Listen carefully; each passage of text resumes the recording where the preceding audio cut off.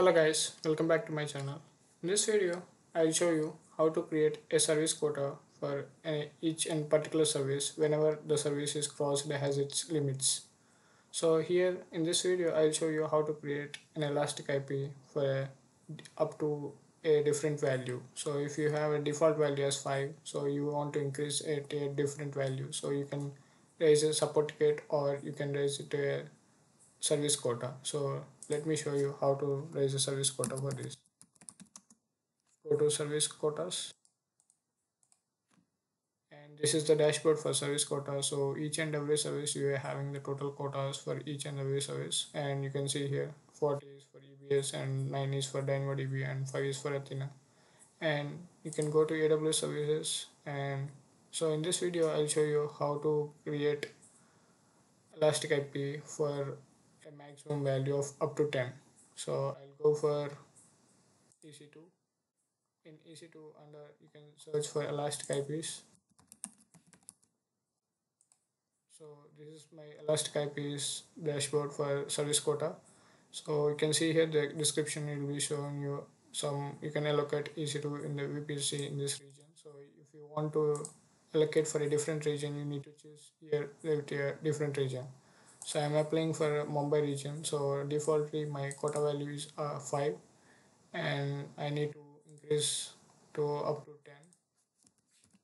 So this is a quota increase page for the your elastic IPs. So I'm going to give it a value as 10 and it is in Mumbai region. So this is you need to raise a request. So it will take some time and you'll get a pop-up like request has been successfully submitted and it has been approved. So you can see here quota increase request for LC2 VPC elastic IPs has been submitted. So you can see here it is in pending status. You'll get confirmation for 2 3 5 minutes or 10 to 15 minutes. You will get a pop-up like this request has been approved. So let's wait for that time being. So now you can see here the service quota has been requested. So click on the quota requested and you can see request status is quota requested and support center case number. It has been raised as support ticket, and click on this. It will raise a ticket for the support console.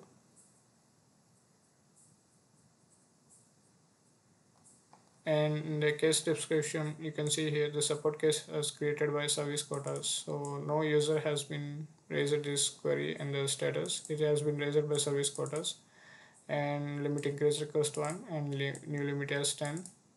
So this is the role. It has been created and it has responded to create a support case. So this is my case ID and it is a case type as service limits and it will be a communication over email and it is a general question. So this is where you need to raise the service quotas for your each and every service. So it will redirect to a support case and whenever it is approved you will get a here the request status is submitted and hence approved. So this is guys where you need to raise a support ticket or service quotas wherever you want increasing the limits your different services. So that's it guys, thanks for watching my video. Please do like, share and subscribe for more videos. Let me know if you have any queries in the comment box.